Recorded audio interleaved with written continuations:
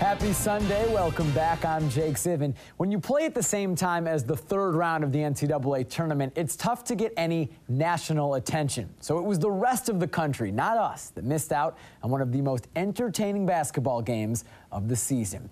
Oregon hosting Iowa in the second round of the NIT. Winner plays Washington on Tuesday. Iowa started out on fire. Roy Devin Marble hits the corner three. Hawkeyes built a lead as big as 15 midway through the first half, but the Ducks came back. Olu Ashaolu, check out the handles like a point guard, and he throws it down. Ducks within 9. More from Olu. Off the DeVoe Joseph miss, ball gets pinballed around. Olu picks it up and throws it down.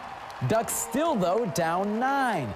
Then Joseph driving, throws up the lob to Tony Woods. Oregon was down 51-47 at halftime, a crazy high-scoring game. Second half, the threes were raining. Joseph ties the game. Then Joseph gives the Ducks a 3-point lead. Then Emery puts them up 4. Ducks 7 of 11 on threes in the second half, shot 72% overall after the break. This looks like a 3. It's not. It's an alley-oop. Carlos Emery, Ducks up by 4 with 10 to go. Then look at the screen from Olu Ashaolu. That's a man you don't want to run into. E.J. Singler hits the jumper. He had 25. Ducks up 91-83. And then let's have one last dunk for good measure. Carlos Emery. Ducks win 108-97. The highest scoring regulation game in the country this season.